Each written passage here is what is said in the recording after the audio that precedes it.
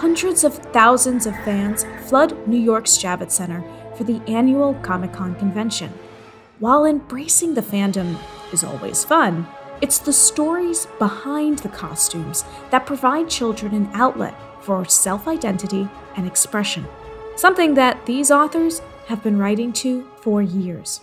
For me, it's definitely very important because growing up, I didn't have that. Growing up, I had to find a character and make them look like me because kids grow up themselves as something they can aspire to in their imagination. You connect with the character. It's easier to see yourself. It's easier to empathize. It's easier to understand.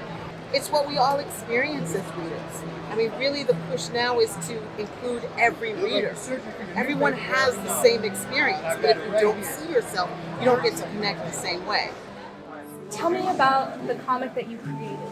The comic I created is called Kimmy Cosmic. A lot of people feel isolated, identity issues where they're trying to figure out who they are and they can't connect to another person. I thought about this girl who lives in the middle, on the edges of space, and she's one of a kind. She's the only person with brown skin. Everyone else around her has blue skin. So she feels alone, she feels isolated, but she has a history, something that's very special about her. Diversity and inclusion in comics gives students a way to see themselves take the lead role. And some educators believe that these books are an added tool in their arsenal, especially for students who may struggle with traditional learning.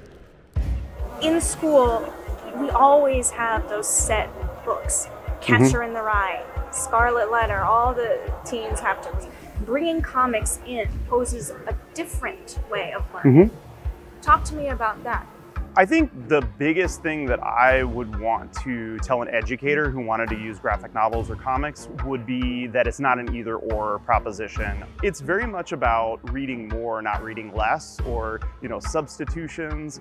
Push some of those older books or like less relevant books, a little further back, and that's fine, and then they can find them in the public library or in their school library. But I do think it is important to have things that are topical and really capture the experience of students today.